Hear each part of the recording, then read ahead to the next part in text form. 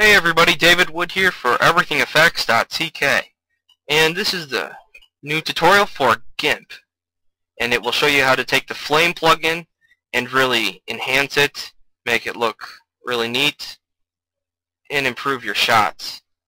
Okay, so the first thing we have to do is open a new document, and we'll choose a nice large one so that we can use it as a background if we like. Okay, so this is assuming you all have some knowledge of Gimp, okay? Because of the YouTube time limit, I have to hurry through this. So I just filled the background with black and go to Filter, Render Nature Flame. And that will come up with the Flame plugin. And this is a really cool plugin that gives you kind of a fractal effect to it. And there's different controls for it. We'll get into those in a minute. But first things first, we click on Edit. And under Variation, there's different modes here, and we will pick Spherical. Now, these directions here that it shows you, the middle one is the flame you currently have selected. The ones around it are variations of it. So, this one right here looks cool, and that will select it. And there's more variations. We'll choose this one right here. That looks cool. And we will pick OK. It's right there. OK. And we got camera controls here. We can zoom in on it. We can move it over. So like right about there. And then also there's brightness. We can really brighten it up. Or there's contrast. You know, if we are using colors for it. There's gamma, which basically if you turn it up, it removes the alpha channel, and you bring it down, it leaves, you know, it gets more alpha channel. So generally don't play with it. There's density, oversample, filter radius. I really don't know what those are for. I haven't used them too much. But the final thing for it is the color map, and the color map is what really looks cool. Now if we click it, we've got different options here. You got custom gradients. There's Grist Josette or Jose.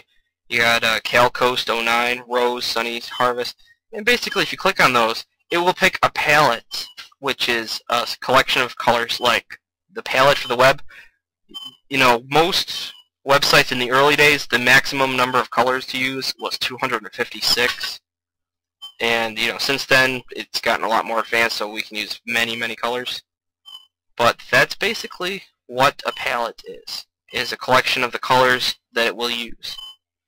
And there's different ones here. You can go through, choose them. And then finally there's custom gradient, which is the gradient you have selected at the moment. Now, because I have my default colors is black and white, that's the gradient. It's going from black to white, you know, with the grays in between. And if you go to your gradients tablet, if it's not there, you go to File, Dialogues, Gradients, or Control-G. But you got different ones in here you can pick. You got like Deep Sea, you've got German Flag, Incandescent, Land and Sea, Metallic something, Purples, but all of those. But we will not use those. No, sir. Or ma'am. We will use this one, Grist Josette, or Jose. And this palette has a mixture of blacks, whites, a little bit of gray, but it's also like a light blue color, and it kind of gives it a metallic look, which is what we need for any color correction we later do. So we will pick that. It's positioned where I want it. Gamma is set good. We'll pick OK, and that will render it and place it on the background. And there it is, and it looks pretty cool. It's a little crazy, and it's off to the side, which is good. Okay, so the first thing we're going to do is select the layer and duplicate it. And with the second one, we will change the blending mode to Add. That will really highlight it, but we're also going to go to Filter, Blur, Gaussian Blur. Put it about 10 pixels is pretty fine for that. And so now it's got a slight glow to it. You got the highlights here. And we will go take the second layer and duplicate it again. That will really blow it out some more. And we will go to Gaussian blur. Again, increase it to about 20. Pick OK. And we might even change the screen mode to, yeah, we'll change it to, we'll leave it on add, I guess. But we'll lower the opacity to about 50. Okay, and we will merge these layers together. So right click, go down to the bottom and flatten image. And we'll go to color, color balance. And we'll go to the bottom slider, the yellow and blue, and we'll slide it all the way over to blue. Because blue looks really sweet. And that looks cool. And we might even take the cyan here and just push it the other way just a little bit, so it's a little more of a greenish blue. And we'll pick OK. To color, levels, and just slide this one over just a little bit, just to get rid of these longer lines over here, because they don't look so good. Just slide these over just a little bit, maybe even bring the gray one over, and pick OK. And this will really highlight, bring out the colors even more, while getting rid of some of the, the trailing ones that don't help. And that looks cool. I love this plugin. It's so much fun. Okay, and we will go to Filter, Light and Shadow, Lens Flare. Because a lens flare would look very good in this case. And basically you have to pick a really bright spot in the picture for it. Like right here, this is the brightest spot, which is right here. So we'll click on that. It will position it there. And there it is, shooting off into nowhere. And we'll pick OK. Okay, there it is. It is on there. But it does not look very good. And the reason for this is because it does not match the blue. This blue flame, it does not fit, because you got some yellow, orange, and red in here. It's not what we want. So we will go to Edit, Undo, and create a new layer, make it black. And we will go to Filter, Repeat Lens Flare. Now the reason we didn't do this at first is because of the fact that we would have to guess just where the position is.